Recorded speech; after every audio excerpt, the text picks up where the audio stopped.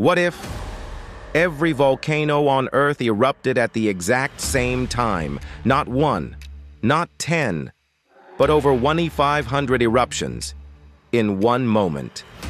Within seconds, firestorms erupt across the planet. Lava floods coastlines. Ash clouds rise so high they block out the sun. Every major city near a fault line, gone. Iceland, Japan, Indonesia, Italy, the first to fall.